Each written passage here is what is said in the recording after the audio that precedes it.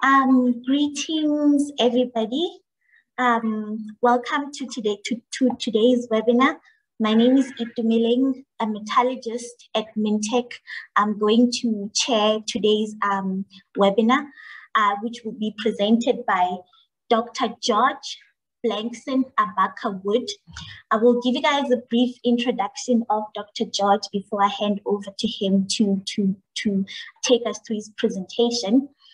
Dr. George is a research associate and process metallurgist at the Future Industries Institute of the University of South Australia. He holds a BSc in mineral engineering from the University of Mines and Technology in Ghana. He also holds a PhD in minerals and resources engineering from the University of South Australia. He's also a member of the Australasian Institute of Mining and Metallurgy, as well as a member of the Canadian Institute of Mining, Metallurgy and Petroleum, CIM.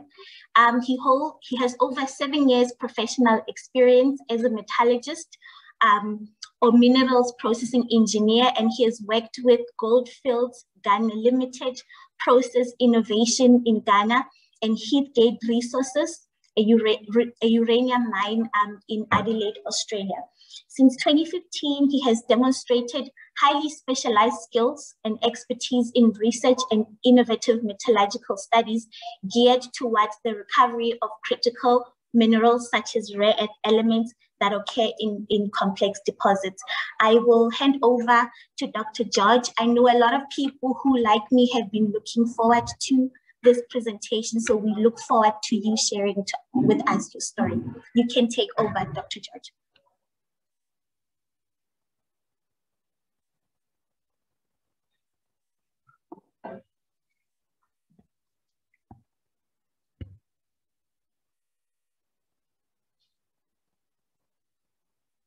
Are you still on mute, Dr. George?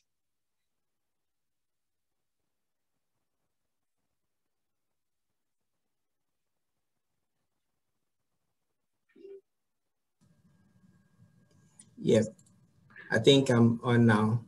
Yes, you are. Yeah. Okay, all right. Okay, so I'm speaking on the topic, the beneficiation of rare earth minerals from mining tailings as analog of complex low-grade ores. So I'm gonna give a brief background and significance about rare earth elements and provide you with a short review on beneficiation methods and discuss the case study for which I'm going to give the presentation today, draw some conclusions and recommendations, and spell out some benefits of recovering rare earth elements as byproduct of primary commodities. So as most of you will know, rare earth elements actually it's a group of elements that make up the lanthanide series, and that has been highlighted on the periodic table there. And Sorry to interrupt you, George. I'm not sure if you at this stage are wanting to share your presentation as yet, but if we can't see your presentation, it's not being shared. Okay.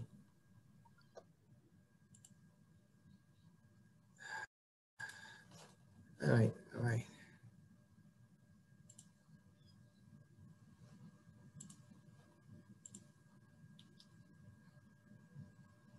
Okay, I guess everyone can see it now. Yes, thank you. We can see it. All right. Sorry about that. I thought it was already done earlier. So anyway, so this group of elements has been steadily growing in importance due to their pivotal role in technological and industrial applications in the 21st century global economy.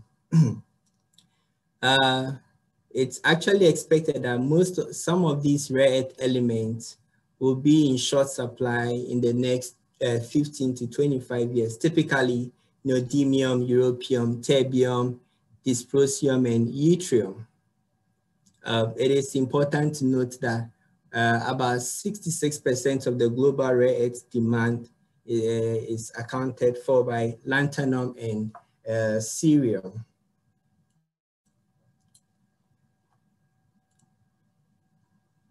So there have been quite some striking statements that have been made about the rare earth elements. Japan in 1992 stated that the Middle East has its oil, but China has the rare earth. And there is a Chinese metaphor that goes by rare earths are the vitamins of a modern economy. And the Japanese actually also refer to these rare earth elements as the seeds of technology. REs are also regarded as the engines of electrification because they have application in the manufacture of batteries of hybrid and electric cars. They also find great importance in the manufacture of smartphones and smart TVs. Even they have applications as they are used as catalytic converters in the petroleum industry. It is worth noting that rare earth elements are a major constituent of many advanced materials, especially in the high-tech and green energy sector, where robust performance, durability, and low carbon emissions are so important. These rare earth elements are also found in the manufacturing of wind turbines because they can be used in making strong permanent magnets which are impervious to extreme temperatures. Furthermore, rare earth elements have diverse forms of military applications. It is worth also noting that the US next generation military technology has become so dependent on the steady supply of rare earth elements because these elements find massive applications in the manufacture of fighter jets and submarines.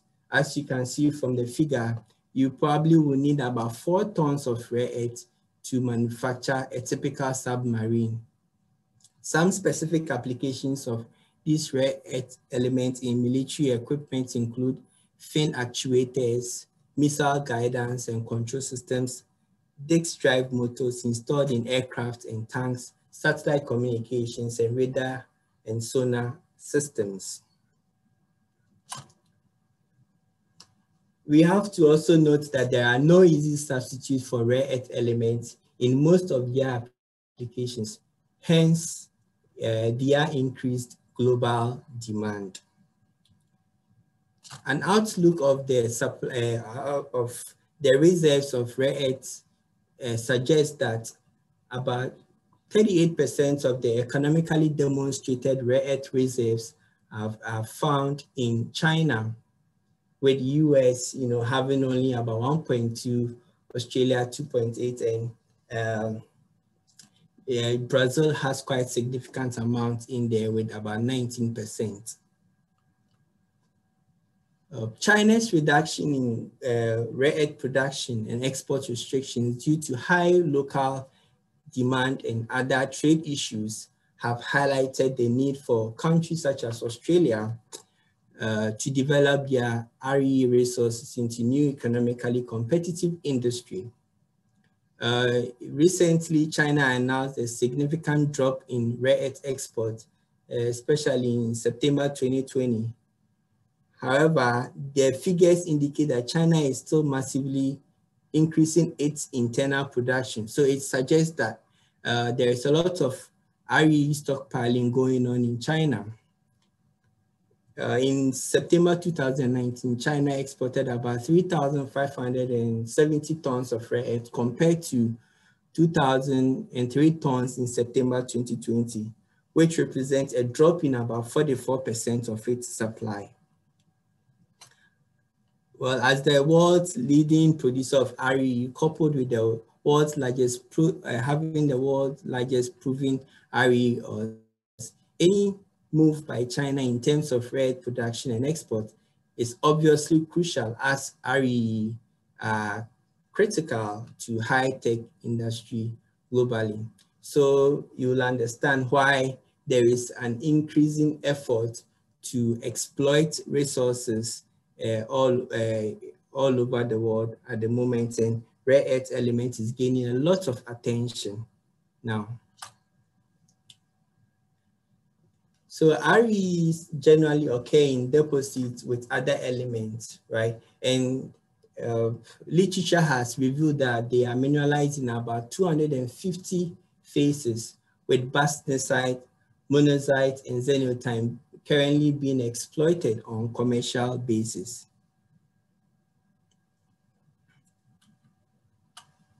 So I have a table showing some example of key rare earth minerals, and as highlighted, you realize that bastnäsite, monazite, and xenotime have really high concentration of REOs, hence they are the main resources that are being exploited for their rare earth content.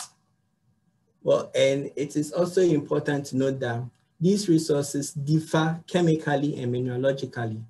Thus, it's always require distinct metallurgical development and or specific approach to really design a beneficiation methods to recover these rare earth elements. Conventional beneficiation methods which are used include magnetic, gravity, electrostatic, and froth flotation. In some wise, desliming have been introduced, roasting as well, but these are the main beneficiation methods that are used in exploiting RE minerals. So I'm gonna touch on the separation method that I used in this research. And the first one is magnetic separation, which actually utilizes the differences in the magnetic susceptibility of minerals to, concentrate mineral of interest whilst rejecting the gangue. Minerals are grouped into three forms based on their magnetic properties, and they include ferromagnetic, paramagnetic, and diamagnetic.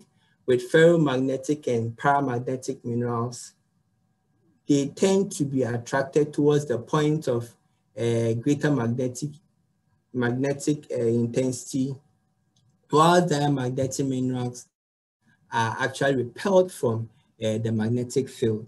It's the main difference between ferromagnetic minerals and paramagnetic is that ferromagnetic minerals have higher magnetization at lower applied magnetic field intensities and are able to retain remnant magnetism when they are taken away from the magnetizing field. Most valuable rare earth minerals, as seen in table 1, are paramagnetic. If you cast your mind back to that, you realize that bastnäsite, monazite are both paramagnetic minerals. And also in China, most of the rare earth plants mainly use magnetic separation to reject iron oxide minerals prior to rare earth minerals recovery and upgrade. So typically what is done in China is that they apply low intensity separators to reject iron oxide and subsequently use the high intensity magnetic separator to concentrate the rare earth minerals, whilst in silicates and other gangue minerals report to the tailings. Gravity separation exploits the differences in a specific gravity of minerals to concentrate heavy minerals of interest whilst rejecting the lighter ones. Conventional methods that are used during gravity separation are Jake spiral, classifiers, and shaking tables. And these are most appropriate for coarse particles. Where you encounter fine particles, the enhanced or advanced gravity separators, such as the Nelson concentrators, Falcon, and multi-gravity separators are used. Froth flotation actually has been the most successful method used in recovering different rare earth element minerals. This process actually exploits the differences in the physicochemical properties of minerals to really concentrate your mineral of interest. Mineral particles generally may be described as hydrophilic or hydrophobic due to their interaction with water. Particles that have strong affinity for water molecules are described as hydrophilic, whereas those that tend to repel water are hydrophobic. Pulped minerals or ores are scarcely hydrophobic. That means that most ores or most minerals are naturally hydrophilic.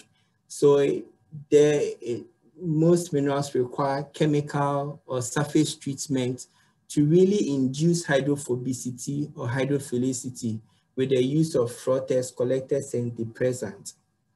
So collectors or depressants are actually introduced during flotation with collectors mainly to promote the hydrophobicity of minerals, whilst depressants enhance the hydrophilicity of minerals. So where you have a mixture of hydrophobic and hydrophilic particles in water, the hydrophobic particles tend to attach to the air bubbles and forming mineralized froth and float to the surface when air is introduced. The hydrophilic mineral particles remain in the pulp suspension, which then reports as flotation tailings after the mineralized froth are recovered over a specific time. So I have an image there showing the principle of flotation. Fatty acids and hydroxamates are common collectors that are used during the beneficiation of rare earth element minerals. Other collectors that are used include dodecylamine, naphthenic acid, sodium dodecysulfate, among others. Typically, when collectors are being used, they form a monolayer of hydrophobic hydrocarbon on the surfaces of these rare earth minerals to impart hydrophobic properties to enhance their floatability during separation. The depressant used during froth flotation is detected by the gangue minerals that are in there. So depending on what the gangue minerals that are dominant, you probably may choose chemical depressants or organic depressants. But typically, sodium silicate, sodium lignin sulfonate, and starch have been used in a lot of rare earth flotation processes. So I'm going to touch on the Australian rare earth story. So data published by Geoscience Australia has actually suggested that about 83% of Australia's total rare earth resources are located in South Australia. However, these resources are also rich in copper, gold, silver, and cobalt, and lead. So during the processing of these deposits to recover the primary commodities such as the gold, copper, and the lead, most of the rare earth elements, because they are low grade, they tend to report to tailings. And it has been found that over 160 million tons of rare earth tailings have been generated in South Australia, where there is currently no cost-effective technology to recover these rare earth resources. So that leads me to my key research question: that can these rare earth minerals in these complex low-grade tailings be recovered economically using existing processing methods. So with the existing environmental challenges and concerns for lasting availability of natural resources, these often ignored waste repositories might offer significant opportunity for more sustainable development, or at least could provide added value to existing operations or production. So the main aim of this project was to create knowledge and ascertain the technical feasibility for sustainable RE recovery from mining tailings of complex mineralogy.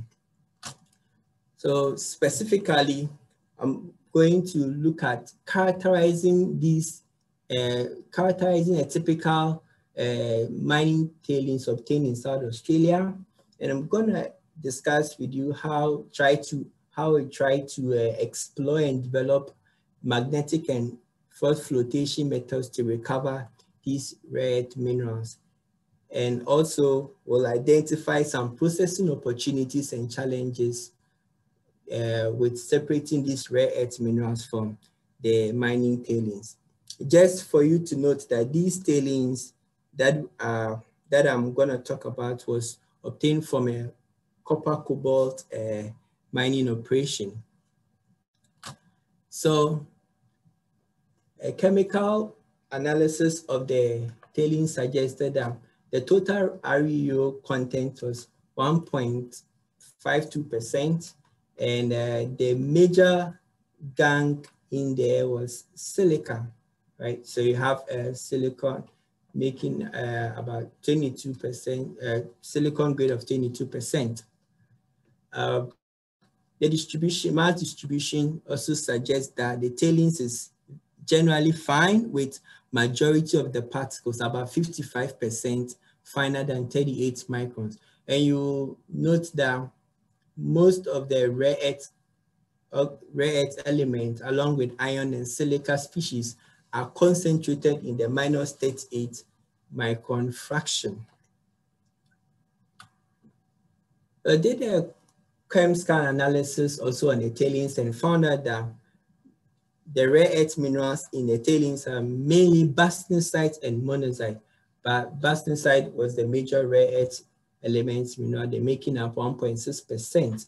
The total iron oxide in there was 7.5, and silicate minerals, which comprise quartz, muscovite, annite, illite, pyrite, kaolinite, and other silicates made up about 68% of the total weight. And we have clay and other oxides making up 22.5%.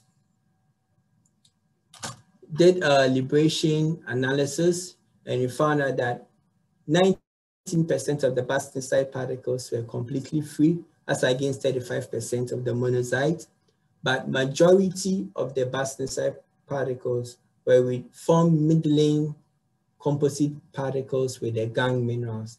That's about 59% of the bastnasite was within the middling fraction, whilst 25% of monazite was also within the middling fraction. So during the flotation test, sodium molybdate was used as a collector, and all the pulps were prepared to 25 weight in a cell volume of 1 liter. We used an air flow rate of 1.5 liters and an impeller agitation rate of 900 RPM. When needed, pH modifiers, dilute hydrochloric acid and sodium hydroxide were used, and depressants, that sodium silicate and starch, were used as depressants when required. For all the tests that I'm going to describe to you, a total flotation duration of 10 minutes was used, unless otherwise stated. So the first step was to ascertain the effect of pulp pH on RE recovery. And from the graph, you will see that there is statistically no difference between the yield and the recoveries of the various species in the tailings. So the first thought was that, okay, let's do desliming, right? Take out as much slimes as possible because you're recovering the same mass as the same rare earth oxide and the silica and iron. So we did desliming where we removed the -5 fraction of the feed, and this is what we ended up with. You realize that there was a significant upgrade in the rare earth oxide. At pH 9, the grade increased significantly from 0.96 to 5, and at pH 11, realized that the grade increased again from 0.96 to 3.64. However, there was a drop in the recovery. At pH 9, rare earth recovery dropped from 51 to 44% after desliming and 64 to 50% after desliming. So we also wanted to, explore avenues of, enhancing the selectivity and REA recovery. So we introduced the depressant. So during the introduction of the depressant, you realized that there was a drop in both the recoveries and grade for all the tests conducted.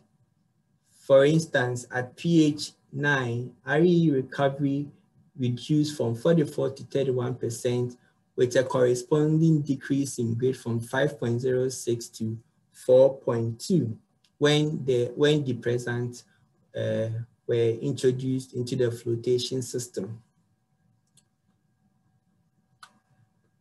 So then decided that, okay, we're gonna maintain the flotation concentrate produced at pulp pH 9 after desliming as the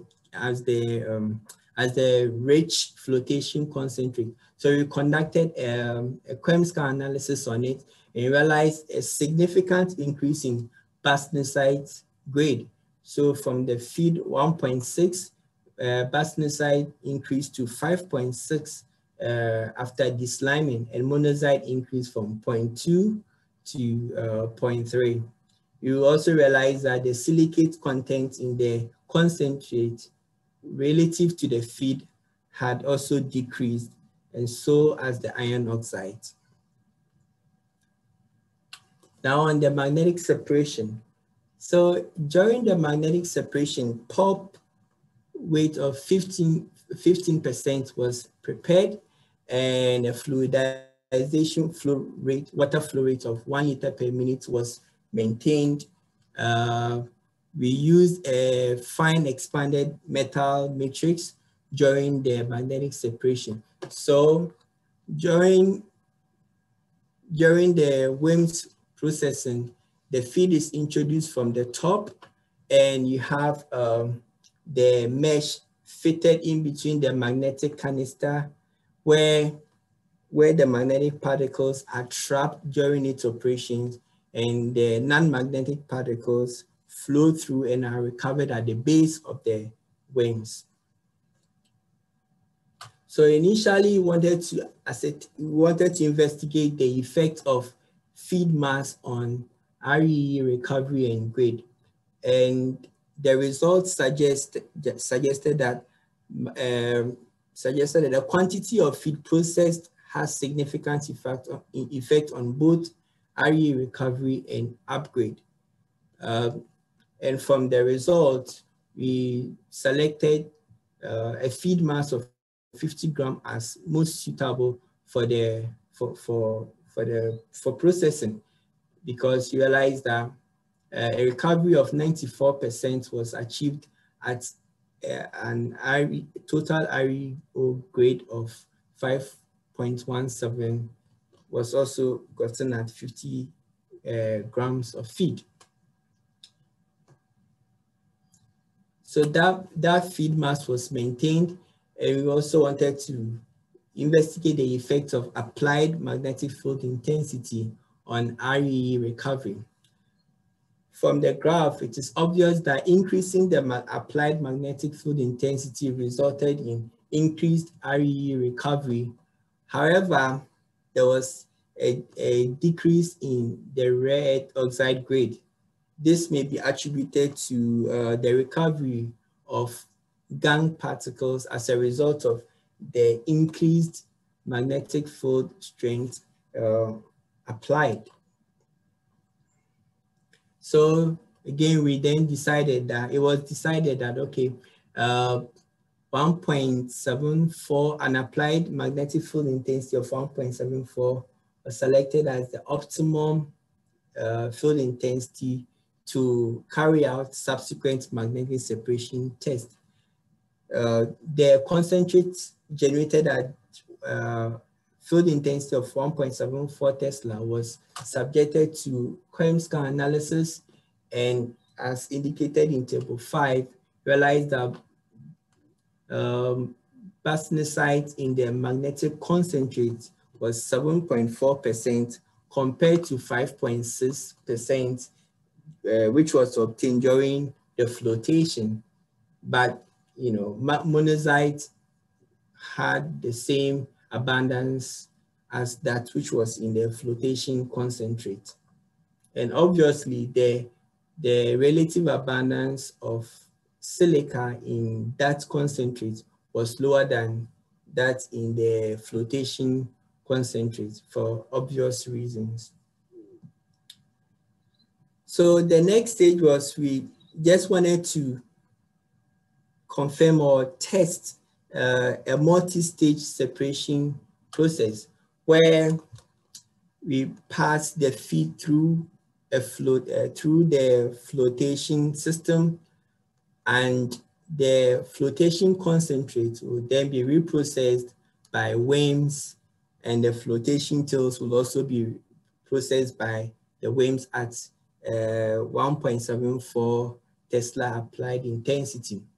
So going through all that, of course, we undertook a desliming of the feed prior to processing the feed through the flotation cell and the WAMS. A final concentrate at saying 6.79% total rare earth oxide was achieved at a recovery of 18%, right? So a comparison of that result with the initial test has been presented in table 6. So from the table, it can be seen that the highest recovery in terms of rare earth oxide was achieved through desliming and magnetic separation at 1.74 Tesla, where a recovery of 94% was achieved with a corresponding total rare earth oxide grade of 5.17. However, the highest upgrade was achieved through the multi-stage desliming, flotation, and magnetic separation, where an upgrade of 6.79% was achieved, but there was significant loss of rare earth oxide to the tails. So these results actually present us with a number of scenarios that could be investigated in subsequent tests. I must emphasize that this investigation is currently ongoing, and I am actually trying out a number of processing steps, combining undertaking log cycle flotation test and log cycle magnetic separation to really enhance the recovery and upgrade of rare earth oxide. So based on the result, realize that bastnasite and monazite were identified as the main rare earth mineral, as the rare earth minerals in the tailings. And the result also suggests that desliming prior to flotation and magnetic separation was beneficial in achieving significant total rare earth oxide upgrade. And the result also indicates that magnetic separation appears to be a better beneficiation method for recovering the rare earth elements from the tailings being studied here.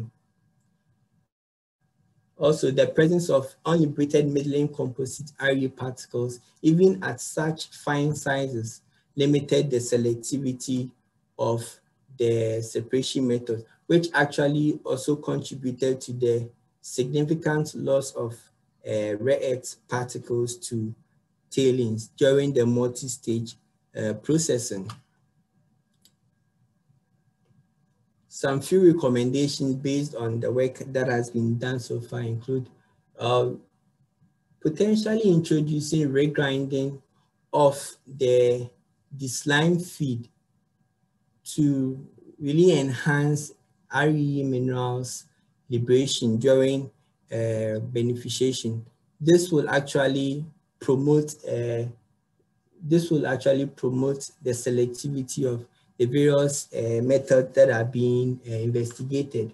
Also, further studies involving the relative impact of elevated temperatures, different agitation rates, mixing collectors and other depressants, high intensity conditions, airflow rates, pulp density and rheology in the presence of the surfactants used in this work should also be carried out.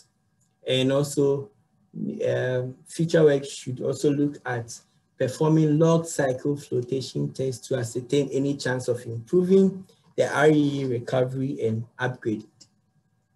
We also look forward to investigate the use of other matrices such as the stainless wood, the medium or coarse expanded matrix steel balls during WIMS processing to see how much we can actually improve the recovery of RE and upgrade. Of RE, as seen that when processing the tailings through a multi-stage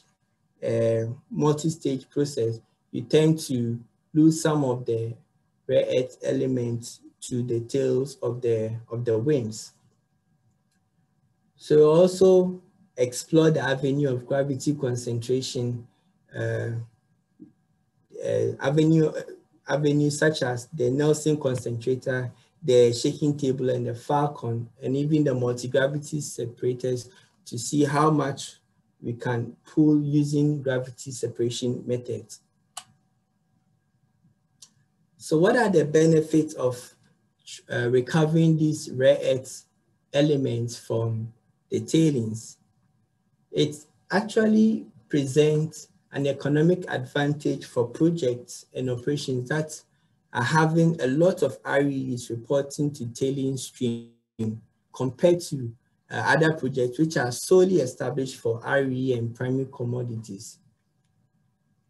Generally, tailings ponds or storage facilities must be monitored and controlled over the mine life due to challenges associated with them, such as pollution. So reprocessing these tailings actually eliminates or reduces ongoing cost of tailings storage and management. It is also important to know that these tailings are already prepared for loading and concentration, and they do not require any form of comminution, which actually takes up about 60% of processing costs. Also, there is a positive environmental impact where there is a significant reduction in the tonnage of waste that are being stored or that are being generated over a mine life. With over 50 million tons of rare earth lost to tailings in South Australia, it is clear that such mine waste may be regarded as secondary RE or unconventional resources, which could be considered for beneficiation. However, this requires economic assessment and more detailed resource estimation, which is beyond the scope of the current discussion. Furthermore, we can see that there is significant RE upgrade and recoveries which were achieved using these compounds comparatively low cost units at limited number of operations. This rendered them easy to introduce in an already existing processing plant to treat such mining tailings. So what's our take-home message? So the take-home message is that though the mineralogy of the tailings feed used in the present study limited the grade of the final concentrates in some of the processes, the methodology is sound for assessing other potential tailings and low-grade ores for REE beneficiation. And also, mining tailings in South Australia and some parts of Australia or globally could be considered as secondary or unconventional REE resources, which could actually provide added value to existing operations and production. Thank you.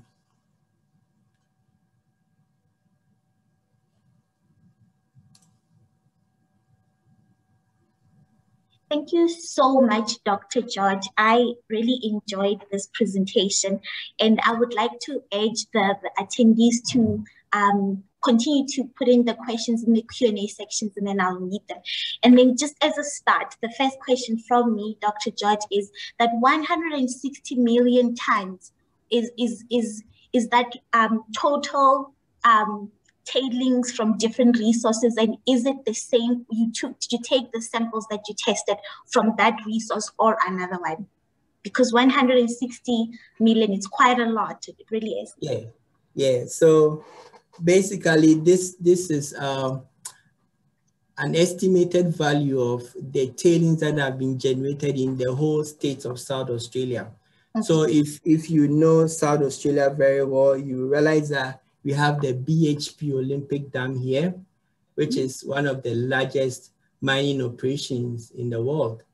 And some of the tailings that are generated in there contain some rare earth values, for which I did my PhD on. Mm-hmm. So yeah, it's actually includes tailings that have been generated in the whole of South Australia, not from this particular tails that I worked on.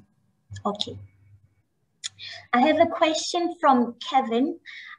He asks, are you looking at various WIMS technologies to see if there are any benefits for REE testing? Oh, yeah. This again, I will say that it's formed part of my PhD studies, and currently it forms a significant part of some work that I'm currently doing for some companies here in South Australia. So yeah, I'm employing WIMS in different forms of applications to really upgrade these rare earth elements. The only challenge here is that I'm not able to share a lot of the results due to confidentiality stuff, right? But the main idea here is that we want to, project and say that look, it's possible that the WIMS technology could be exploited to recover these rare earth elements where you have, silicate gangue minerals or iron oxide minerals in the tails, as was in the ore that I worked on during my PhD. Great. I have another question from Nick. He asked, have you performed high-level economic analysis to determine whether this is financially viable? What would the next processing steps for the REE concentrate be? Yep. With regards to the economic analysis, no, not at the moment. We've not done any analysis to that respect. However, I must state here that this is just a feasibility study, right? It's a feasibility study that we are actually undertaking. But in one of the projects where I am working on, we are at the point of doing economic analysis on on the concentrates that we have generated from the use of these, these simple units to upgrade rare earth elements from some complex tails. And the next processing step for the RU concentrates will be, first of all, would want to try and optimize the various methods that we have identified. Right? We want to optimize those methods. From there, we are hoping to, generate sellable rare earth concentrate, right? Which, other investors will be interested in buying, or probably would actually look at leaching some of the concentrates or applying some hydrometallurgical studies on them, depending on the direction of the research. Thanks for the detailed response, Dr. George. I've got another question from Garrett, and please forgive me if I misspelled your name. And he asked a question about the average grain size of the tailings in your study, and to which size would you have to regrind in order to liberate most of the valuable RE minerals? Yeah, so this feed has a P50 of 38 microns, right?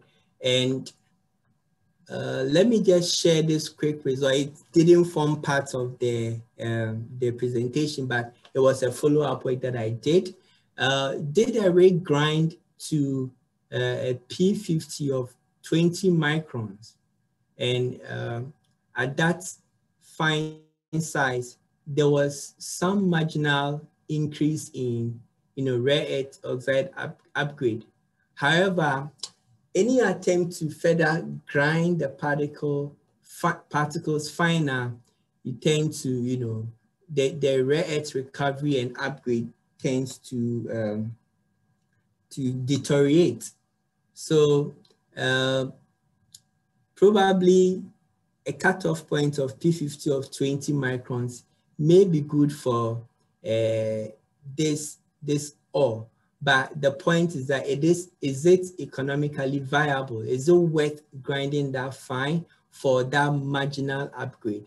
So then we probably will have to, eliminate regrinding based on that result that was obtained. This may be a similar question to what you just answered. James also wanted to know what was the particle size distribution of the material you were testing? Yeah, so like I said, it has a P50 of 38 microns, and yeah, I hope that answers that question. Okay. More details.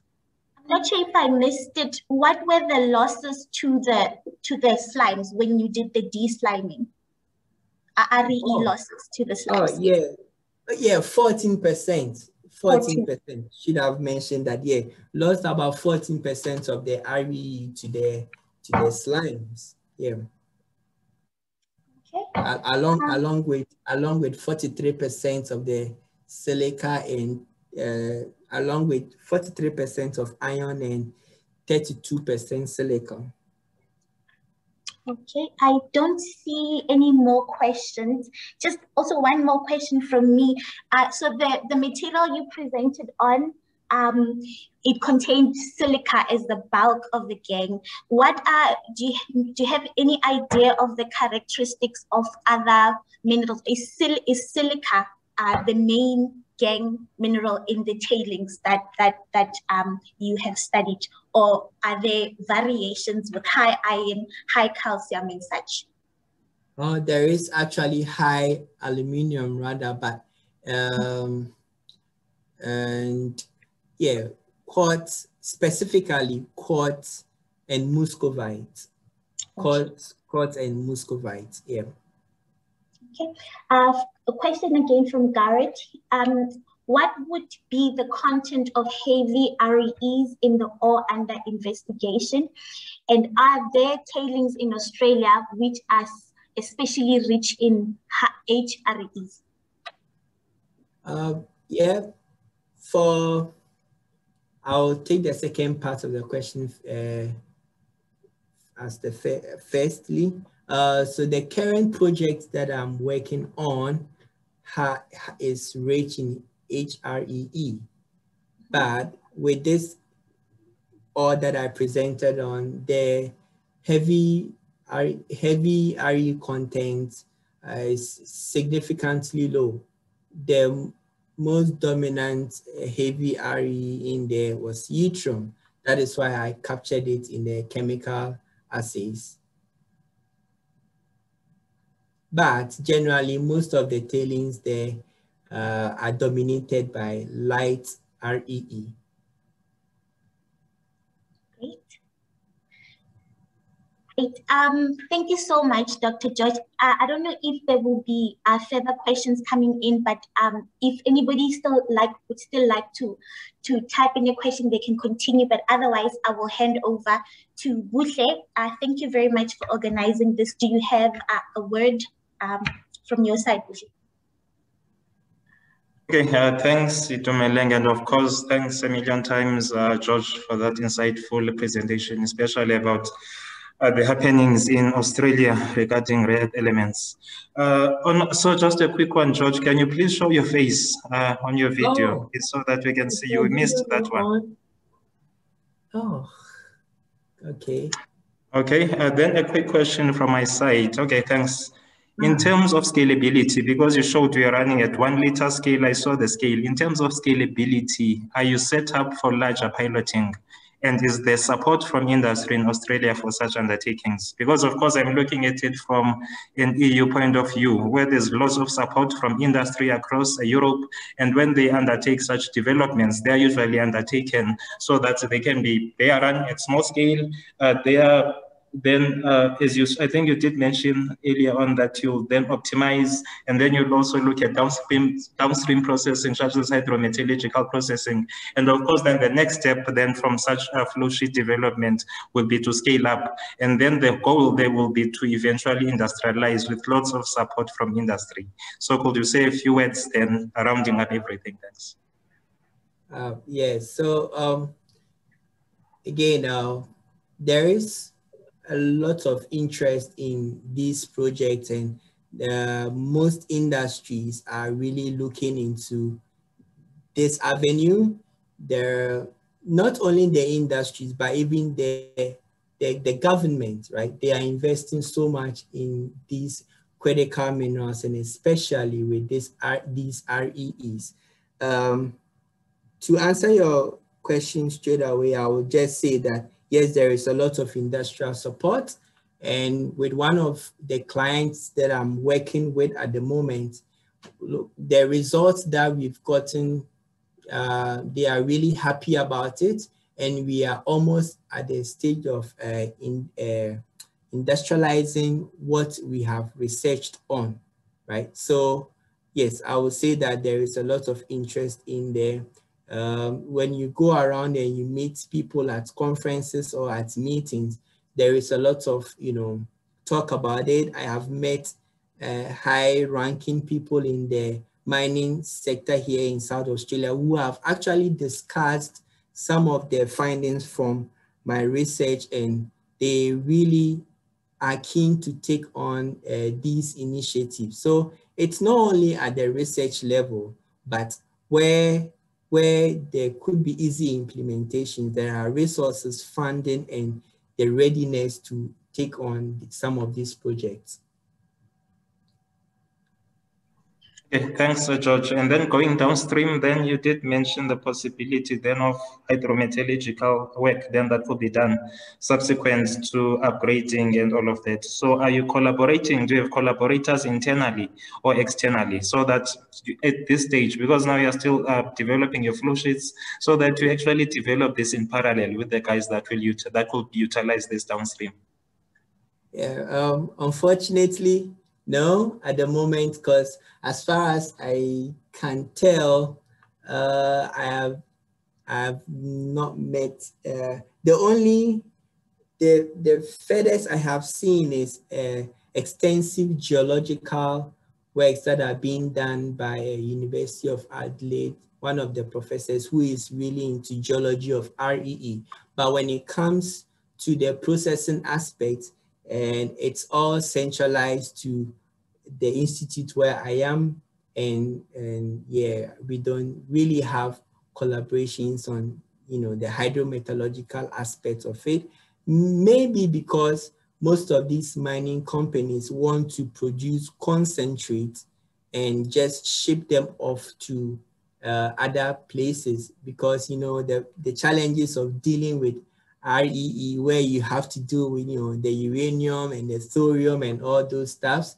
They probably just want to, you know, get the concentrate and ship them off without, you know, doing much of hydrometallurgy aspect. So it has actually affected the interest in you know, other chemical engineers or mineral processing guys to really look into the hydrometallurgy aspect of it. But recent publications that I have seen suggest that there is some level of shift in paradigm where people are started looking at the hydrometallurgy aspect of it, where, well, for here too, I'm gonna start some few, but we hope to get people to collaborate with at the moment, but now there is none. There is one last technical question. I hope can I take it, Camilla, in this last few minutes? Yes, sure. Yeah, it's from Ishmael. He asks that he says he sees challenges in regrinding as your silicates will go into the ultrafine size, rendering depressants ineffectual due to froth stiffness. How do you plan to overcome this? Yeah, so that is where the flotation aspect of this work has landed us. It's really difficult at this stage trying to, you know, deal with the fine particle flotation. We trying to at the moment use what we call the downcomer to try, you know, enhance the selectivity of, you know, the flotation separation. But it is just, you know, it is just in the hanging, because we are yet to take delivery of the equipment so that we can set up and see how best we can overcome this issue of, you know, silica. But until we have that, we just keep looking around and trying other stuffs, like, you know, do the magnetic separation, grind finer on the mag separation and all that. But when that comes in, we'll certainly see how far we can go with it. Other than that, currently, every attempt has failed to really depress the silica. Yeah. Thank you very much, Dr. George. Thank you for your presentation. We learned a lot. It's always a good day when we talk about rare earths.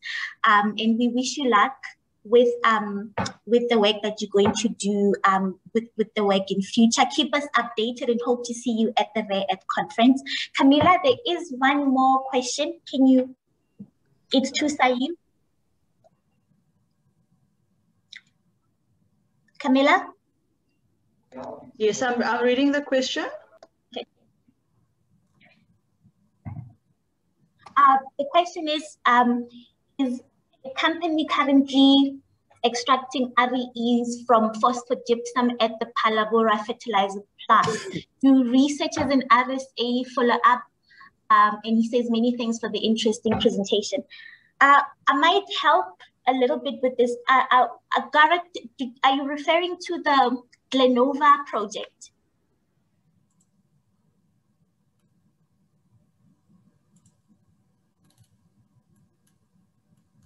Yes, they are currently doing some work. I know they came to Mintech last year for some laboratory test work, so it's still fairly active at the moment, although I'm not sure at the degree to where they are currently with the test work, but they're still very much active with the project.